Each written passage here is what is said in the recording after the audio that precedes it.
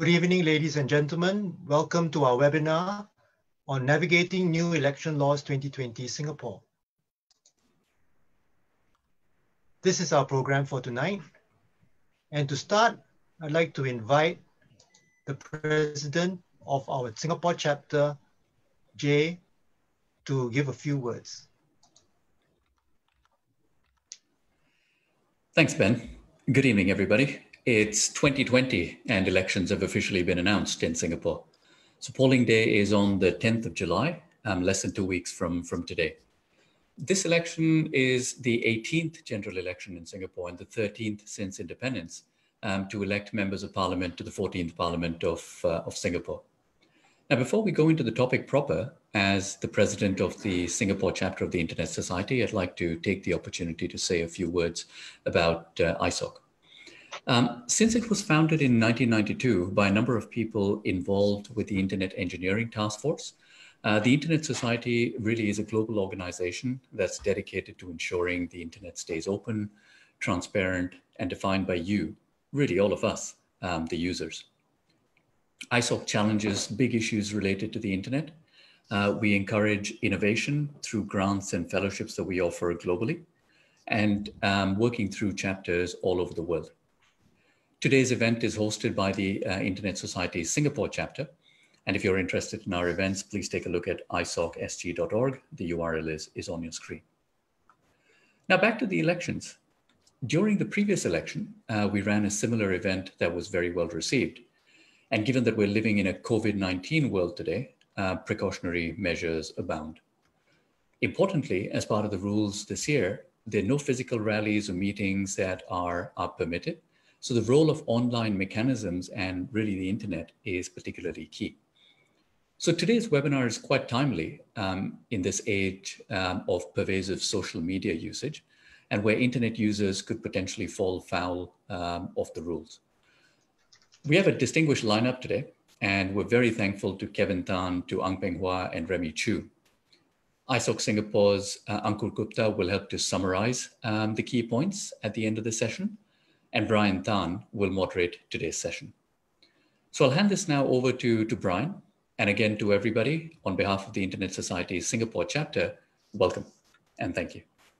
Brian, over to you.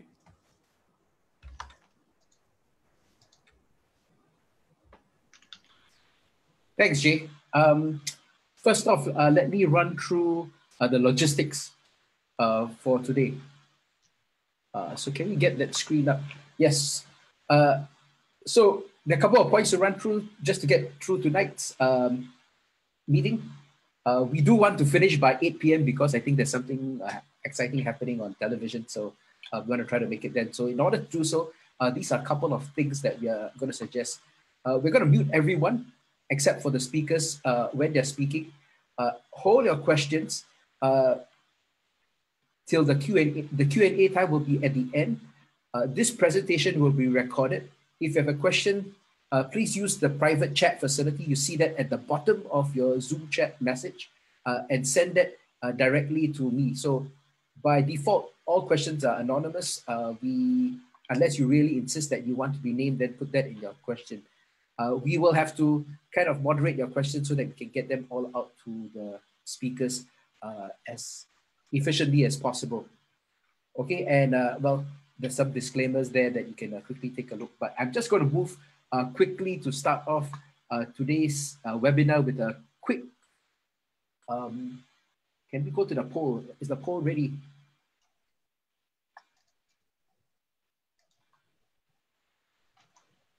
Okay, so you see a poll in front of you. It's a single question. We're asking you which type of participant are you. I'm going to give you 20 seconds to think about what you want to put in there, and we will have a quick view of the results. So go in and fit yourself into one of these categories.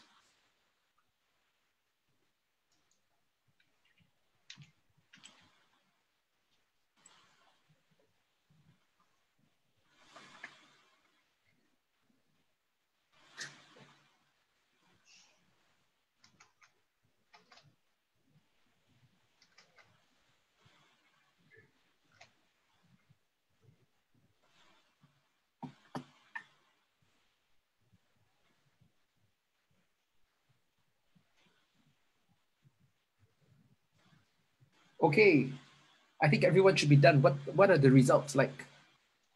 Can we pull them up? Okay, great. So we've got some people from media, a number of academics, some ordinary citizens and PRs, well, a lot actually, so 65%, 2/3. Okay, so we have a quick idea of the people on this webinar, and it's a good time to begin the program for today. I just want to quickly take you through the program. We have Kevin Tan, Professor Kevin Tan, who is going to start off with what candidates and parties need to do to keep in line with the new election laws that, election media laws that are coming in place. We have Professor Ang Peng Hwa, who will be talking about the new battleground for 2020 this year on the media. We have Remy Choo then talking about how about the people, the folk from media and what I call other non-combatants, ordinary folk like you and I. How do we make sure that we don't fall foul of this? Then, as promised, we'll do a Q&A, maybe a closing poll just before that. And we're going to get Anka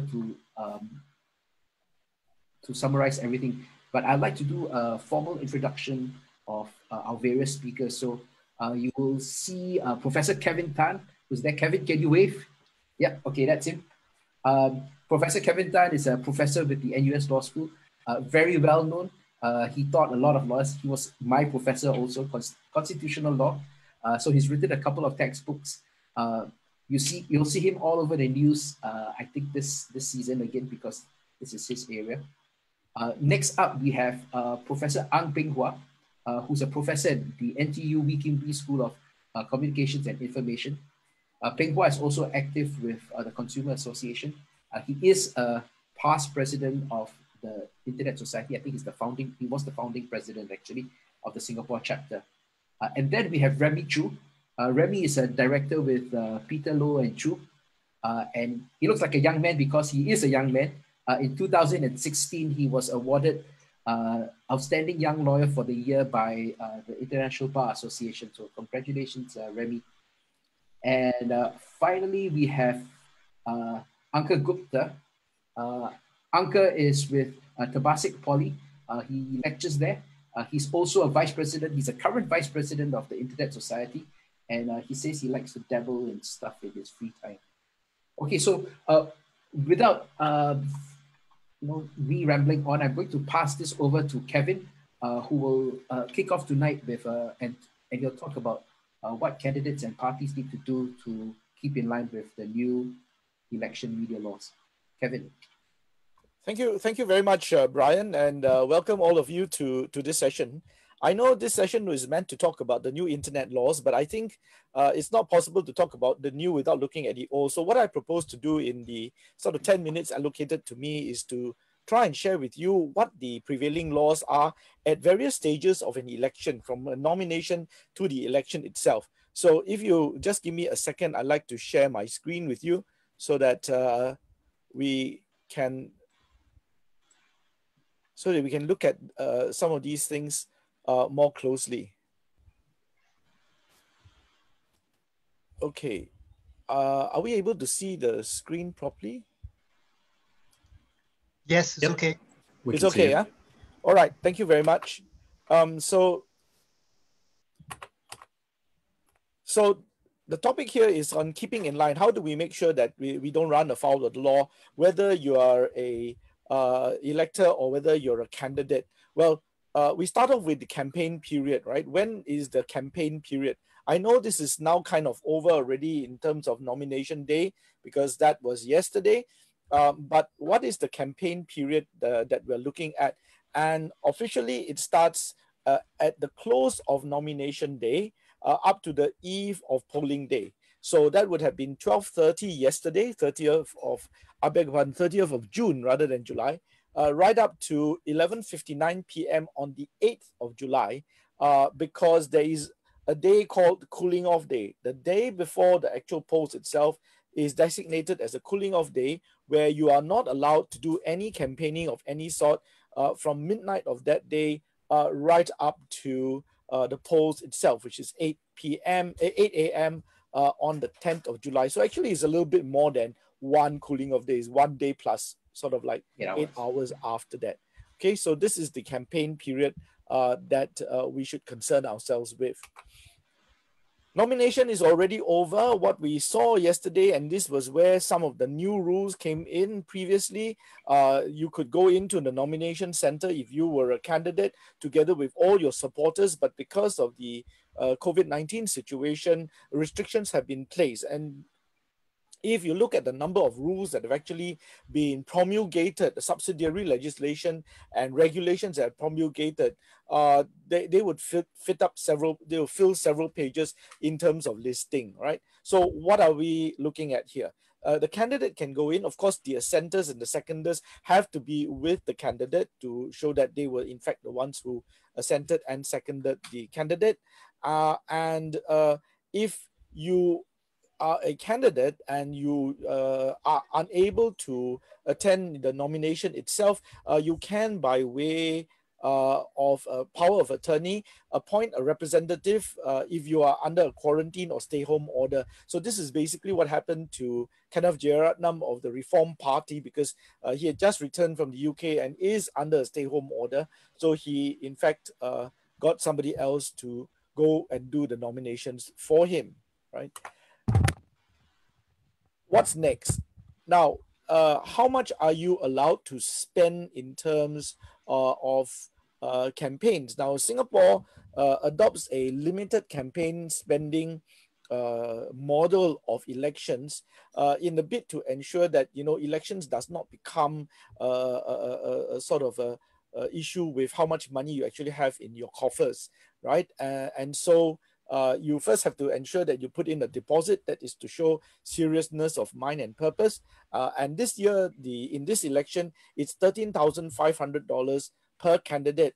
Now, what is new is that they've developed a new rule of computing this amount. In fact, if they use the old formula, that would have been about $1,000 more. But this year, the amount has actually been reduced because it is now based on the monthly allowance of members of parliament in the month preceding the election. So currently, if you're an elected MP, you get an allowance of $13,750 per month, but you round this down to the next, the lower $500, so that ends up with $13,500. That's the election deposit. And if you do not secure at least 12% of the vote, you would lose your deposit. How much can you spend? Again, there is a limit on spending. $4 per voter in the single member constituencies and $4 per voter in the GRCs, but that amount is to be divided by the total number of candidates in the GRC itself. So, you actually spend a little bit less per candidate in terms of GRC. You also have to produce something called a political donation certificate. This is a result of our Political Donations Act. You must show a record of political donations. And if there is more than $5,000 of any single donation, that cannot be an anonymous donation. The person who donated must be named. People who are what I call habitual donors, in other words, if you donated, even in small amounts or over a year, but more than $10,000 in that year, you too must also be named, right? So in other words, you can't get around this anonymity thing by sort of giving $4,999 and then you give another $4,999. That doesn't work. The whole purpose of this, of course, is to ensure that there is no sort of foreign interference in the voting process and that political parties are not somehow controlled by foreign agents. All candidates must file accounts, of course, at the end of elections to ensure that all of this has been complied with.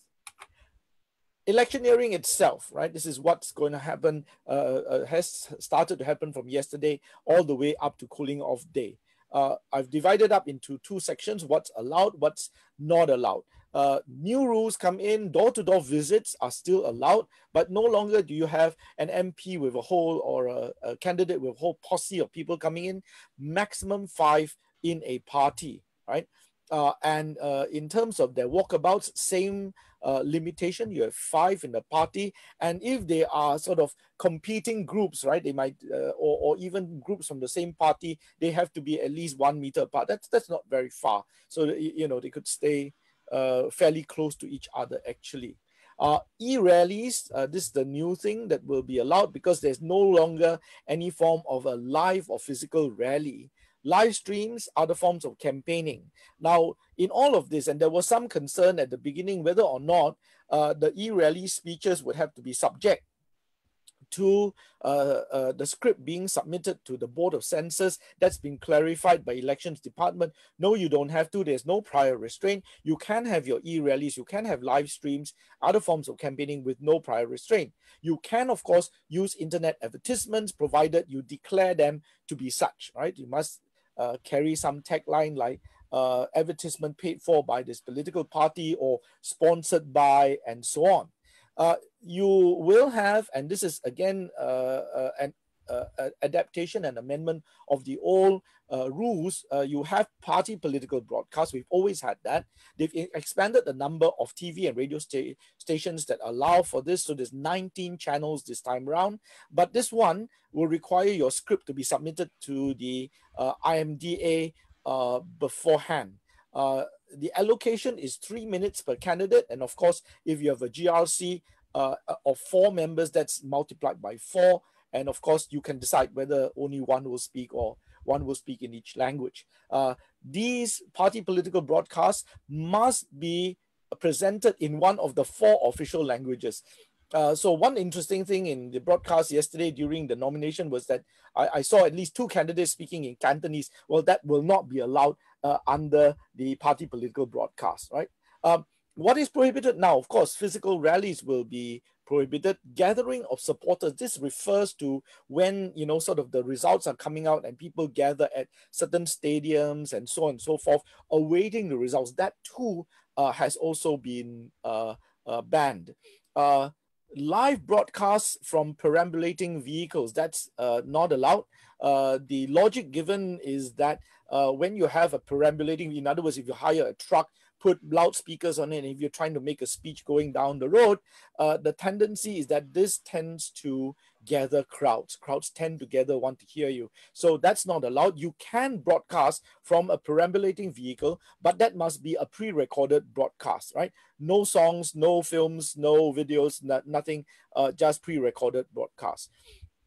No thank you processions either. Once elections are over, you can't go again with one of these perambulating vehicles and go out and thank your constituents for their vote. There can be no screening or streaming of party political films. So again, what are these party political films? What is allowed as party political films? Well, photos, historical, biographical information, advertising a candidate, footage of election activities, that's fine. Election advertising, who has been appointed election agents, manifestos, newsletters, announcements of events, moderated chats and fora, and hyperlinks. What is prohibited is you cannot have election surveys, deep polls, and so on. Facilities that allow people to search for election advertising. You cannot appeal for funding, and you cannot have these political films which do not include, right? In other words, these will be allowed. Factual documentaries, biographies or autobiographies, anniversary or commemorative videos of political parties, and finally, live recordings of events like rallies. On the day of voting itself, right? Who can't vote? Those under quarantine at the moment, the rules are they are not allowed to vote. However, if you have a stay-at-home notice, you will be allowed to vote, but only within the magic hour of 7 p.m. to 8 p.m. And for those who are under these stay-home notices and so on in hotels, at the moment, we know that there are 4 such special polling stations that have been established at Marina Bay Sands and Marriott South Beach hotels. And what happens here is that they are supposed to stay in their rooms and a mobile polling team will bring a ballot box to them. Now, we have not actually seen how that's going to look like. So this is completely new. It's going to be quite interesting. Then who is allowed to be in the polling station? The returning officer, of course, has to be there. Police officers, election staff, voters at the designated time of voting. And this year, of course, they in order not to overcrowd the voting stations, they gave each voter a 2-hour window when to vote, right? the elderly are given a sort of the earliest slot from 8 a.m. to 10 a.m. And of course, if they miss it, they can go into priority queues. The rest of us will just sort of try to stay within that 2-hour window. Candidates can be there and authorize polling agents. Now, candidates may authorize polling agents. The ratio is one polling agent per candidate for every 1,000 voters may be there at the polling station. What happens after the poll? Ballot boxes will be moved by bus to designated counting centers. They are not counted in the places where you voted. They are centralized, a number of them. And usually in these buses, they are accompanied by both the election officers as well as polling agents. Sometimes the candidate hops on the bus as well. Each candidate may appoint for the counting purposes, one counting agent for each candidate. And one new rule in this election is that there will be an automatic recount if the difference is 2% or less. Now, previously, the rule was that if it's 2% or less, then any one of the parties or candidates can request a recount. There's no longer a need for any kind of request. Now it is automatic, right? And so with these sort of guidelines, let us all vote and keep in line. Thank you very much.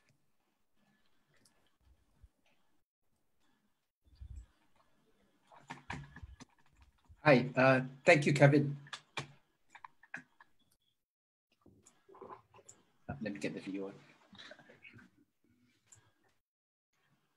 on. Thank you, Kevin, there covering the ground for the candidates as well as their parties. Let's quickly move on to Professor Ang, who's going to talk about how he thinks media will be used and what kind of impact it will make for this particular elections. Okay, all right, okay, yeah, thanks, Brian, and welcome again, everyone. So I want to leave a couple of messages, sort of takeaway messages for you all. And so I want to tell a few stories. Right, so the first story was literally the last century. My first job. I was working in a newspaper now defunct called the Singapore Monitor. So the Monitor was actually supposed to be a broadsheet, and then unfortunately some internal things, so it became an afternoon paper, an afternoon tabloid, and we wanted to go morning broadsheet, compete head on the Straits Times. Then the election was announced. So now think about it from the point of view of someone like the editor, right? You want to go morning, the approval depends on the government, the election's around the corner. How will you pitch your reporting, right? How will you position reporting? So I remember a meeting, and then I was, my first job, and as journalists were told, we are going to support the PAP, right?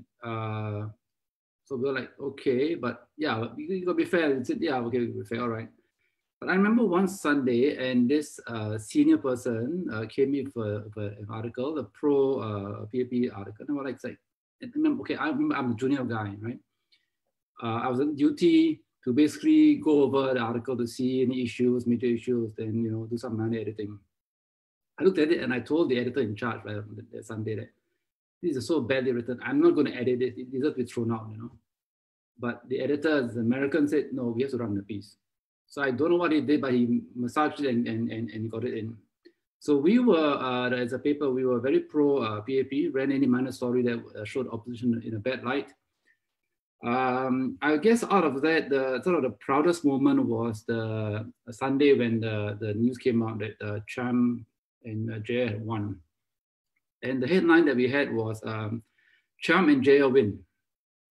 Right, that's the news. And the Straits Times ran something like 79-1, PAP 179 of 82 or 81, something like that, And in fact, I was just trying to check apologies, a book, the reluctant editor, he talked about how the Monitor had the right headline and the Straits Times didn't. And of course, it's true. I mean, if you had that, I mean, if you in the news, in the classroom, you did that, PAP wins 79 out of 81 or whatever, you get a B. Yeah, Cham and Jaya win gets an A, maybe A plus, right? But okay, so that was the high point, right? But right after the election, the circulation dropped off the cliff.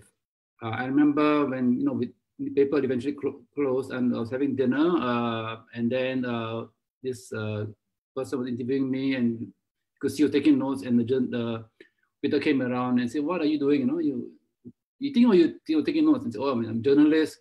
Then the guy told the waiter, "I'm from Singapore Monitor," pointing to me. And then the journalist, this waiter, "Oh, no wonder." Like, he walked in and, "Oh, no wonder." Like, wow, okay, that's why you guys folded, no? Kind of embarrassing, right? But I think it showed how the public basically rejected the Monitor. So I mean, there was no question that you wouldn't go broadsheet. Just people didn't buy the paper. I think that it left a very clear mark. I think with Lee Kuan Yew, because he talked about how the Straits Times is a porcelain vase, right? You see that in the readings, and I think he said that when just talked to Lynn Holloway and others, right? And it shows how the media, if it is too biased, I think there's some bias, and it's always that one you can debate a little bit, but if it's too biased and the audience sees they're too biased, then you get rejected.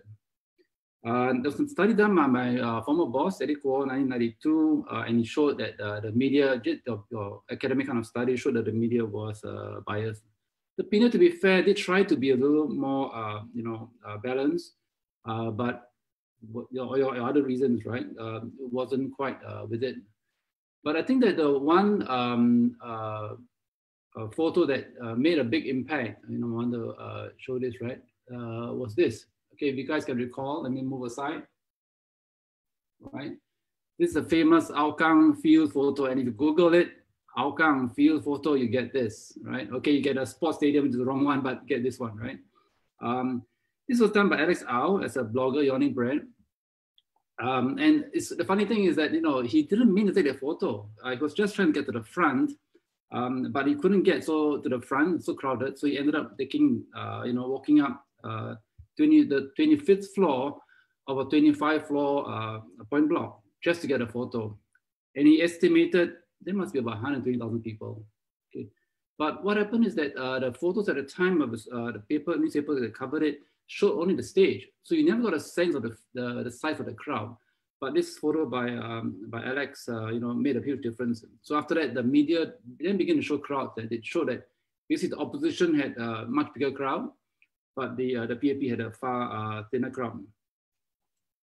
I would say that this marked a change, right, in how the press can cover this. It was sort of forced to. And then, of course, more recently, you see how the press would be really down the middle, right? You see opposition on one half and then PAP on the other half and so forth. So the media, at least the papers, do try to be more balanced that way. I think it's difficult, a bit more difficult for TV and radio. I mean, basically talking about airtime, and that's what they're trying to do now, giving some airtime here. It's interesting that Kevin talked about the cooling off day, right? Just in that struck a note, right? I think a few of us here may have been in a committee. I was in a committee that looked into this issue about 2008, and Chong Yu-Seng, then the chairman, recommended, the committee called AIMS, recommended this cooling off day. And if you think about it, the cooling off day, right? What happened with Hillary Clinton and James Comey, right? Some investigation was going on, right? So that news, that some people feel, but might have affected how the turnout. And so the cooling off day idea, which by the way is implemented in a few countries, so Singapore's not unique in this, does make seem to make some sense. And so in the light, I want to point out that Prof Ma, for example, at one level does make some sense because you see what is happening. Of course, you can argue how the government may have used it in ways. But a lot of our media laws, by the way, are changed 12 to 18 months before the general elections. So you look back at history, you can see this in the books, right?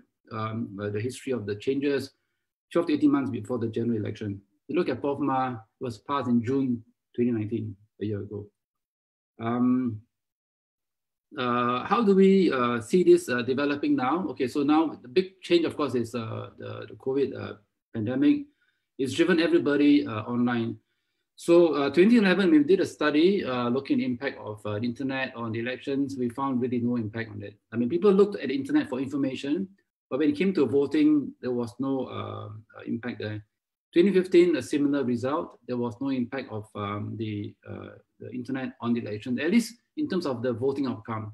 People went online to get information, to get alternative views, but it didn't determine the way they voted.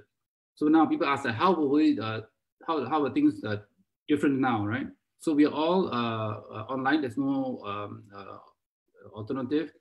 I think that a couple of things that will be interesting will be the fact that there will be a less emotional connection, right? Less of that. But I was really blown away by the Workers' Party video, right? It really, pulls some emotional chords, right?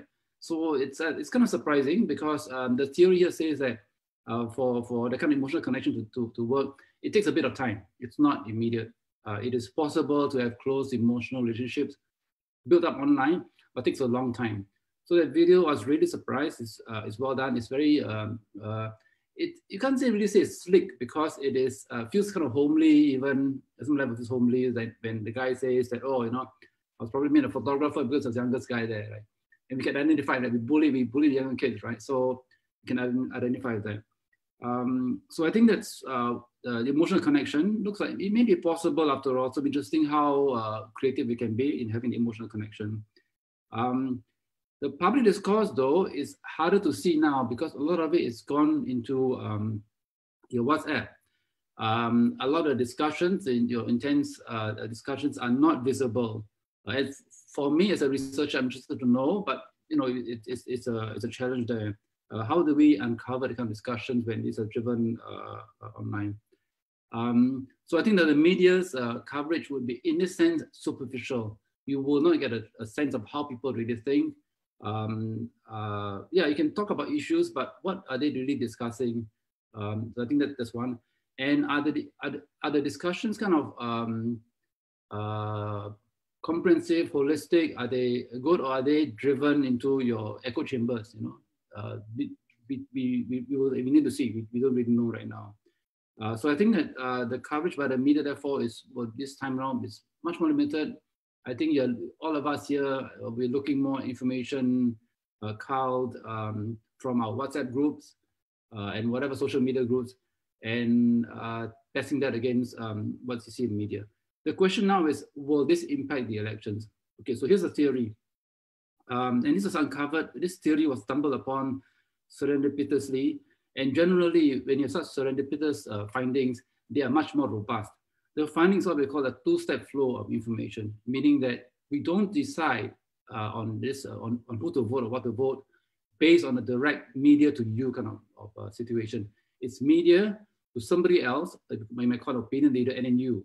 And when you find this kind of link, they find that it works better in terms of getting people to vote. So now the question is whether WhatsApp will have this role or not. Will it have this two-step flow, play a critical part in this two-step flow? The theory says that it will. So this really could be your internet election in a sense. Okay, thank you.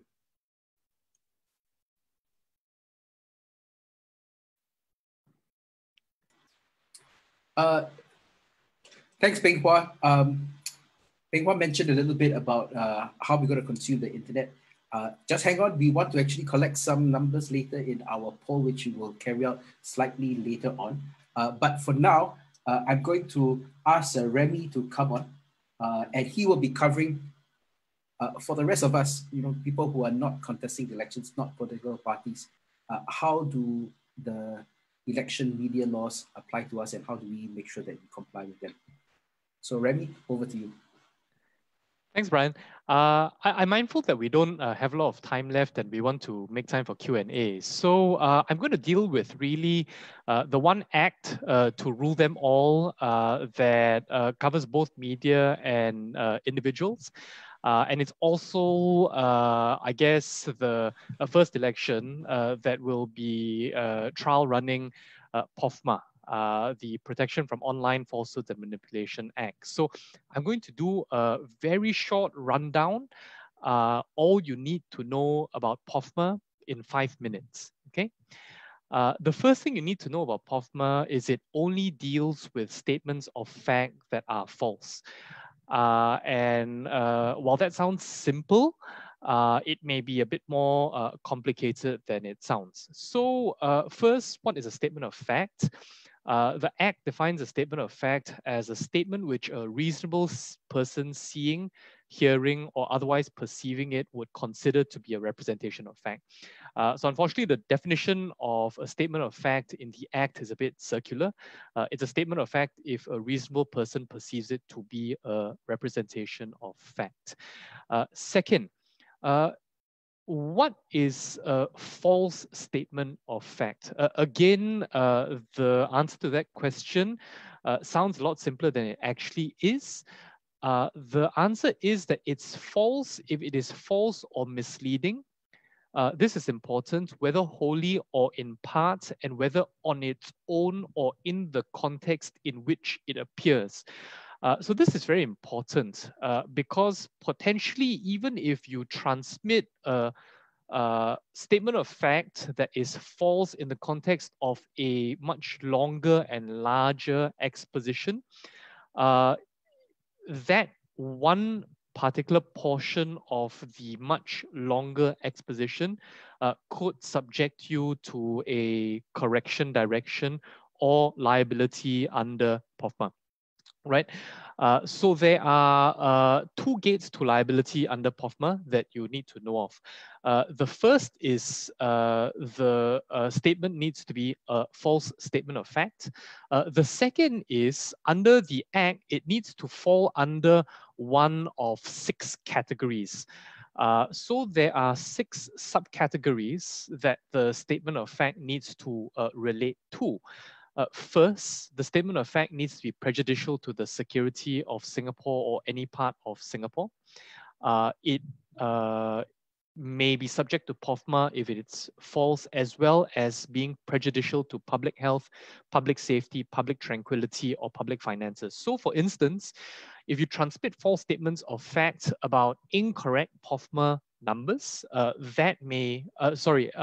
incorrect COVID numbers, that may subject you to POFMA correction direction. If you transmit false statements of fact about the state of public finances, that may also subject you to POFMA correction direction. False statements of fact that are prejudicial to the friendly relations of Singapore with other countries are also caught under POFMA. So recently there was a correction direction issued to the State News Times Singapore. That was an article about bilateral relations between Malaysia and Singapore, and purported request by Singapore to Malaysia to open up the borders after COVID. So a statement like that is false would be subject to POFMA. The fourth category, and that's the most relevant for the times we live in now, is a false statement that is meant to influence the outcome of an election to the office of president, a general election of members of parliament, or a referendum. So in the present context, false statements of fact about individuals potentially or a political party would subject you to liability under POFMA. False statements of fact, category 5, that are meant to incite feelings of enmity, hatred, or ill will between different groups of persons will also subject you to a POFMA correction direction or criminal liability. And the last is a false statement of fact that diminishes public confidence in the performance of any duty or function in the exercise of any power by the government or an organ of state or a statutory board or part of government, an organ of state, or a statutory board will subject you to liability under POFMA. What types of liability are there under POFMA? First, criminal liability can attach, but so far nobody has actually been charged or fined under POFMA. Second, and most commonly seen to date, are correction directions by the ministry that takes the view your statement is incorrect and needs to be corrected. The most important question that you need to answer as a member of the public or as media, if you see a correction direction from a ministry, is first, comply first, appeal later, or ask questions later. Because the failure to comply with a correction direction will subject you to criminal liability. So you don't want that. You can always appeal the direction later to the minister and subsequently to the High Court. But if you see a correction direction there is no skin off your nose to publish the correction direction and the link to which the correct information can be found. You can always appeal that direction later. So that, as promised, is POFMA in 5 minutes. And I hope, Brian, that still leaves us with a good amount of time for Q&A. Thanks. I think it does. So very interesting information that we've gotten from all three speakers. I just wanted to dive quickly into some of the questions that have been posed. So I'll kind of frame the question first, and then maybe I'll suggest some people to dive in, right? So Remy, it's good you talked about POFMA. I think the question now here is also how about the anti-doxing laws and maybe even the PDPA, right? And what happens in a scenario, that hypothetical scenario, someone is trying to be a whistleblower, right? And so he shares certain information about a candidate, which shows that candidate to maybe have some character flaws, a bit nasty guy. Will any of those laws apply and to that situation? So the first is POFMA could potentially apply, depending on whether or not there are any statements inside your posts that are false or misleading. Doxing could potentially apply under the new amendments to the Protection from Harassment Act if it involves the publication of identity for the purposes of harassing, threatening, or facilitating violence against an individual. But in context, unless it is very clear that you are trying to get the mob to react in a particular way against a candidate to harass, threaten, or facilitate violence against that individual, doxing potentially less likely. So the context in which we've seen doxing investigations so far are, for instance, viral videos about situations that really get people angry and where threats are made against an individual's family. So recently there was the controversy about dog adoption gone wrong, where adopting family took in a dog and then subsequently put the dog down without giving the adoption house the opportunity to take the dog back. I think in the course of that, the identity of the adopting family was released and certain threats were made against the family, suggesting that they were going to go after the family's children. And photos and details about that were leaked. So that's the kind of context in which doxing investigations have happened. In the context of elections, more likely POFMA. Okay. Yeah, Prof. Yeah, somebody had asked whether, in the case of one of the PAP potential candidates, right, whether that is character assassination or not. And I think we have to draw the line and be clear that it is not. If you have specific allegations, it is not. It is character assassination. If you make some ad hominem attack, it is unsubstantiated or it's false or it's vague. But if it's clear and it's almost like whistleblowing, then it's not character assassination. Yeah, I think there's some uncertainty of that, and so they say you shouldn't do this, in future because it's character assassination. Okay, that's a good point. I also remember one of the political parties had that same issue. They're not sure whether the scripts needed to be cleared for all of their e-rallies, and Professor Kevin had already clarified that. So thanks for that, Prof. Professor Kevin Tan, okay, question for you. In Australia, some candidates have been accused of receiving money from foreign businessmen or foreign governments. Is that what our laws that you talked about, trying to prevent that kind of interference, would apply?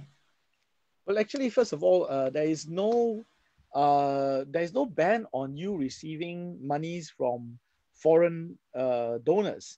You just have to make known who these people are, right? And this is declared in the certificate, and this is submitted to the elections department.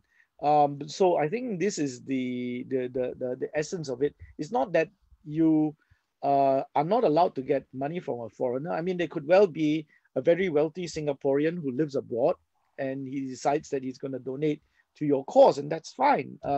What they don't want is people from overseas, and then this could come from, I don't know, slush funds, could come from the CIA, could come from God knows who, without you knowing exactly where these funds are coming from, right? So once I know who is actually funding a political party, I can actually call you out. If I can say, well, look, this political party is basically being used by certain agents, and these are the people that have been donating money to that particular political party.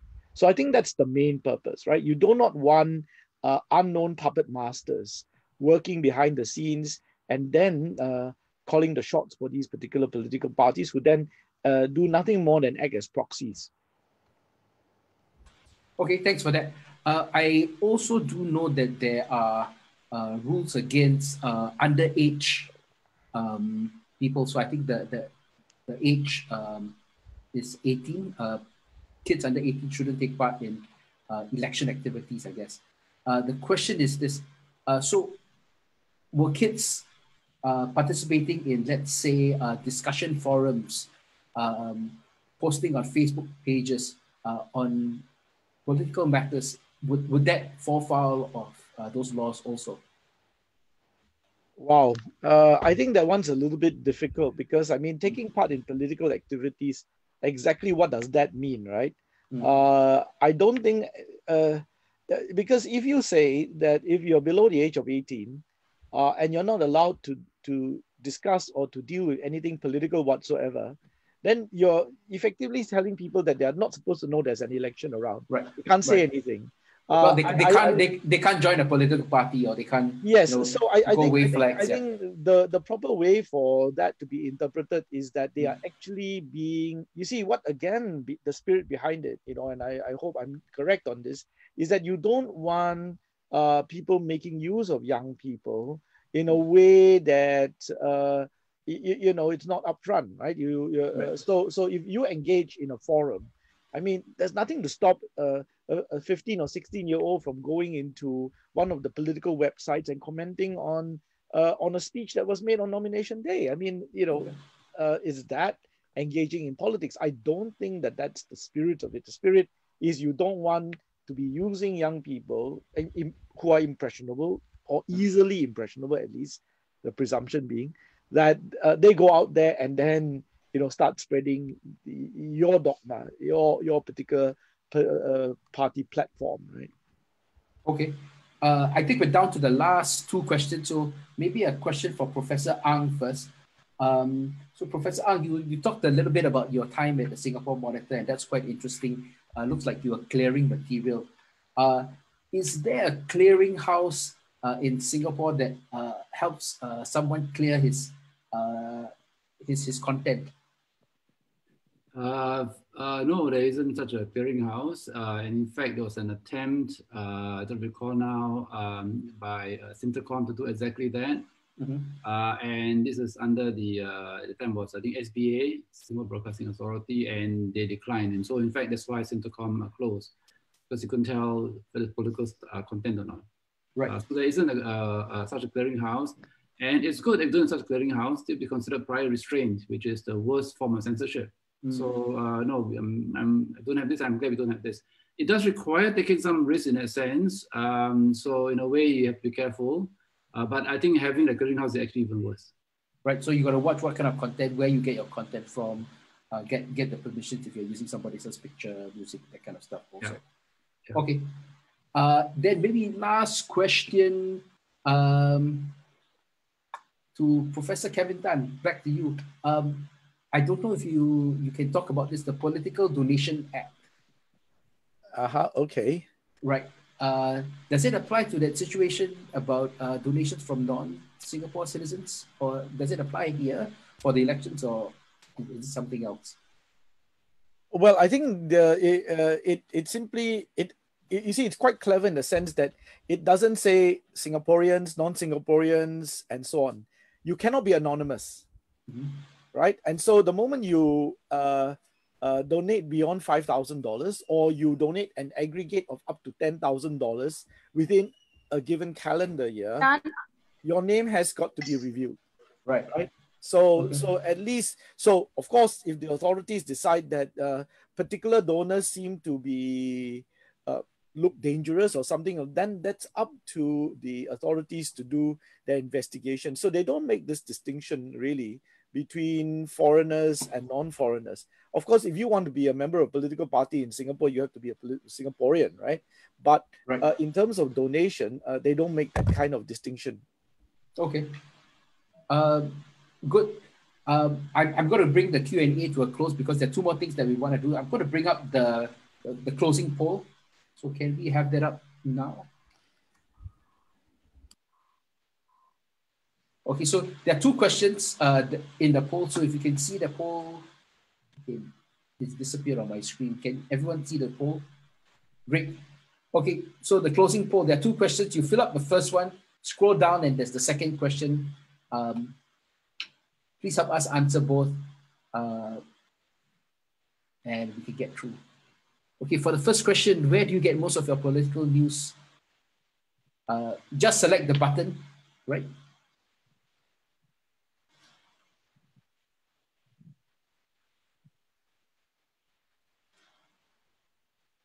Okay, and then scroll down to answer the second question. What is the best way for a candidate to reach you during the elections? And that's very personal to each one. So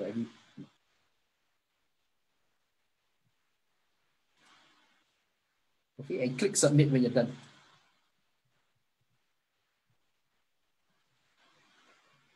Okay.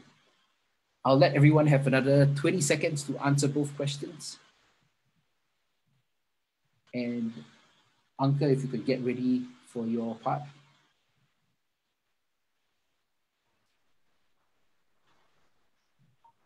Okay, let's see the poll results. Are the results out?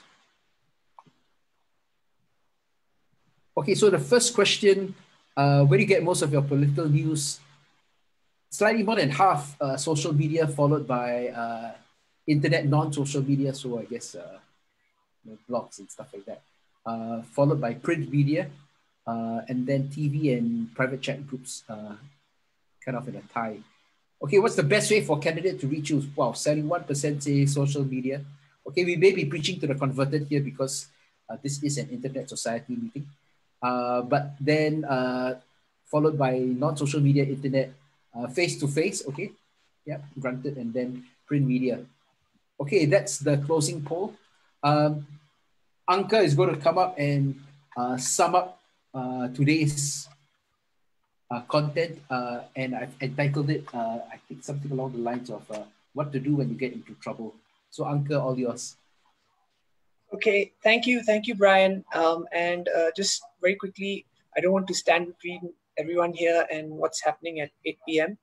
So, well, I personally learned a lot about the election process. So I think Prof Kevin Tan walked us through very, very efficiently as to what a candidate or a political party should and should not be doing. So there's a long list of things they need to be complying with, right? So that's the compliance aspect of it.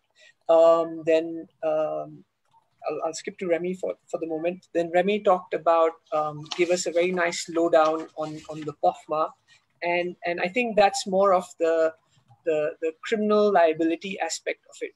What we should not be doing and what happens if we do those things, what are the kinds of repercussions, right? So we haven't had anyone being fined or charged under the POFMA so far, but many correction directions have been issued. And then Prof Ang, very interesting, talked about whether this is going to be the internet election. Perhaps the previous election was also an internet election in some ways, but now with COVID, things are much more heightened. And as we just saw from the poll, a lot of us access our election information on social media. So perhaps this trend is going to, accelerate. And what does that mean for the ordinary citizen? And I guess my own takeaway from this is, as an ordinary citizen, as someone who's a keen follower of these trends, is to basically be aware of the law. Even if you can't influence the law itself, it's good to be aware. And actually, there are ways in which you can influence the lawmaking process. You can participate in public consultations. You can participate in discussions like this, which we have at the Internet Society. You can make yourself a little bit more aware about how the laws are changing.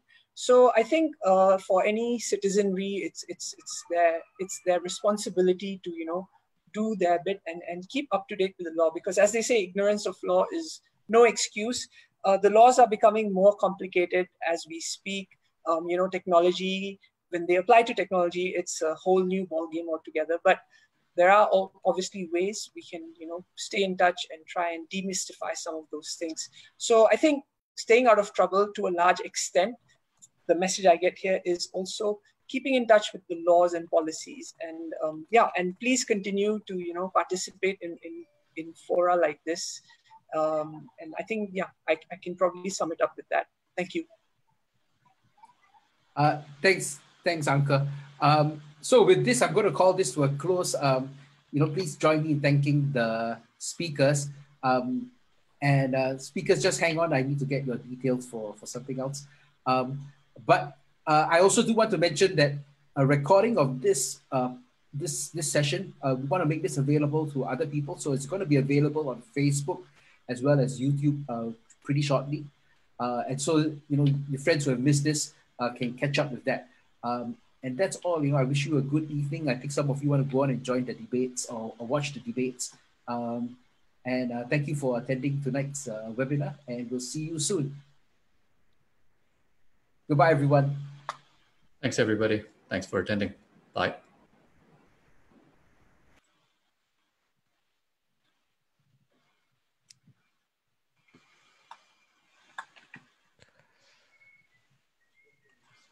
Very good.